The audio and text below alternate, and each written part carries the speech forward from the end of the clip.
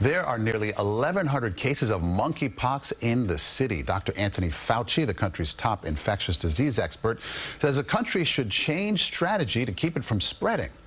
It's very clear with the spread of this that there now has to be a balance between vaccines available for those who clearly have been exposed as well as those at risk. And that's where the change in the distribution so that you anticipate that someone might get infected as opposed to responding to someone who is infected.